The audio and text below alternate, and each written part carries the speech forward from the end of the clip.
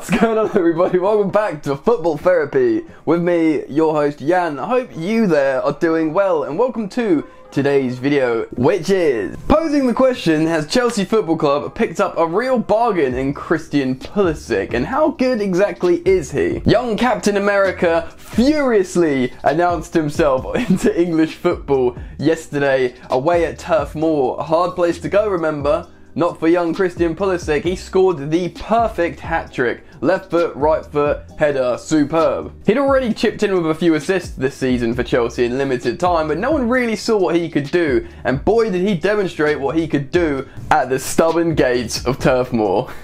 Superb scene. So we're going to talk about his record so far at Chelsea and what he can offer and what they have on their hands. But first, I want to offer a quick reminder to you to subscribe to Football Therapy and hit the bell notifications icon, because I upload every single darn day and I don't want you to miss out. So please do subscribe, hit the bell notification icon like I just said, and like the video please. Right then, Chelsea bought Christian Pulisic / Captain America last winter when they knew they were getting a transfer ban. They loaned him back to Dortmund for 6 months or half a season, knowing he will return to the club when they're banned. Everyone immediately speculated, alright, this guy's an Eden Hazard replacement, Hazard's going. Pulisic's a very talented young player, he plays in a similar position, he's got a similar play style, you know, whatever. No one really thought about it anymore because, you know, the season played out, the transfer ban came in, Frank Lampard came in, and all these young academy players emerged in, and he sort of got pushed to the side a little bit. Now, I've maintained the same story about how I've always thought Pulisic's an incredibly talented player and he will find his place in his Chelsea team. He just needs to be sort of bedded into the team, come in and out, let the other players play who are in form, and have his name taken out of the spotlight for a little bit, which Frank Lampard has recently come out and said a few times that is exactly what he was doing. And obviously he's exploded onto the scene away at Burnley this weekend. Now, if you look comparatively how this could be handled, wrongly maybe, you look at maybe Nicolas Pepe over at Arsenal. A very talented player who did very well over in the French league, but he had a huge price tag on his head, came over to England, was thrown straight in, and he's still yet to score a goal from open play in the Premier League. In fact, Nicolas Pepe has played 639 minutes in the Premier League this season, and he's yet to score a goal in open play. He was thrown in straight away and basically just played loads of minutes. Maybe Arsenal felt obligated to play him, but to be honest, they were not obligated to play him straight away. Unai Emery has got loads of forwards, he's got loads of great attacking talent. He could have nursed him in slowly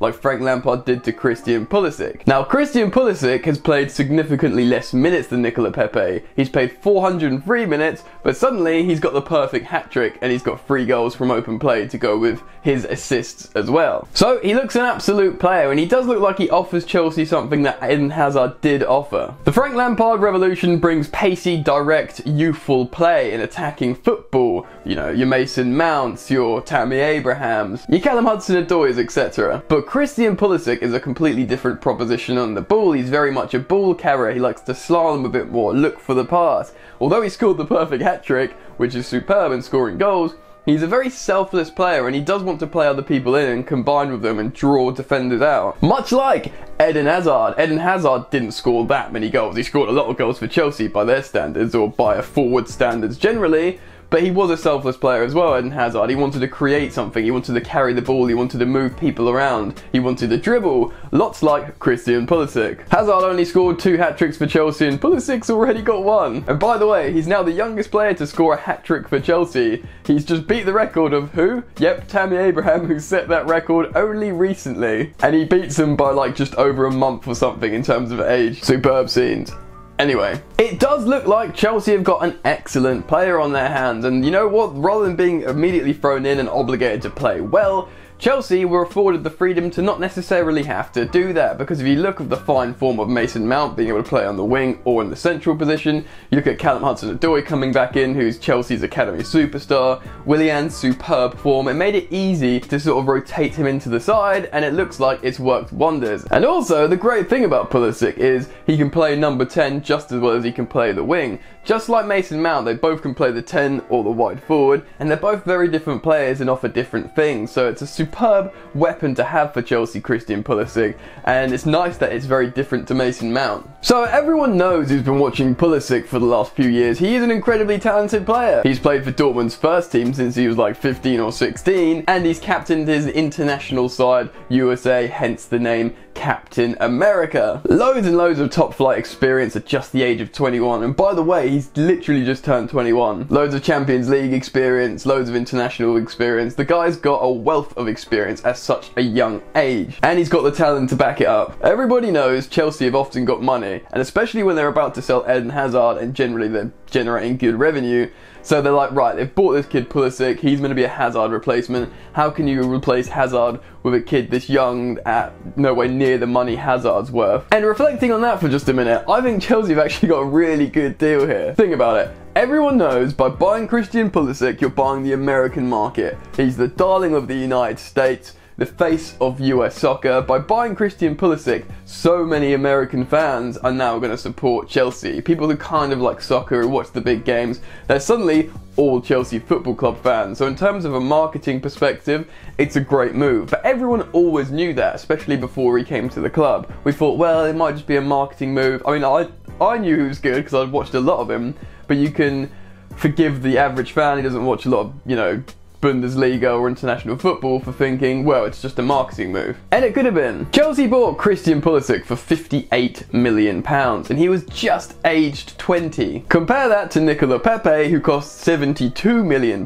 who's 24. Sorry, Nicola Pepe, this isn't a Pepe bashing video. I'm just using it for perspective as they're two new wide forwards that have come to two big clubs in England. But yeah, Chelsea got a better deal. If you think about what the current market is like for players, that's a pretty darn good deal. Chelsea sold Eden Hazard for what, 130 million, the price rising to, with 12 months left on his contract. Now Pulisic didn't have loads left on his contract, but still, all things considered, that's a really good deal for the player they're getting at the age he is. It does look like he has the talent and the grit to survive in the Premier League. I mean, come on, man. What's the barometer, right? You say, oh yeah, he's twinkle toes, he can score like goals and combine and dribble and stuff, but can he really do it in the Premier League? Look, mate, if you go away to Turf Moor in like the late autumn when it's cold and wet and windy, you go to Burnley and score a perfect hat-trick, you know what, mate? Yes, you can hack it in English football. So, it does look like Chelsea have got a gem on their hands. Pulisic was brought in and out of the team this season, but he's got 5 Premier League goal contributions already, and 3 goals and 2 assists in the limited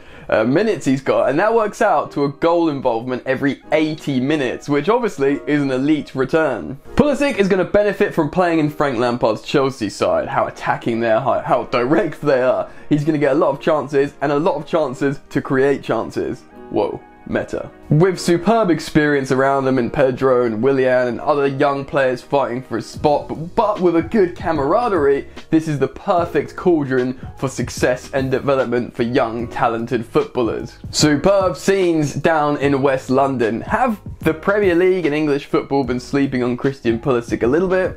Probably. Will he get his chances now? Has he muscled his way in? Has he announced himself into English football scene?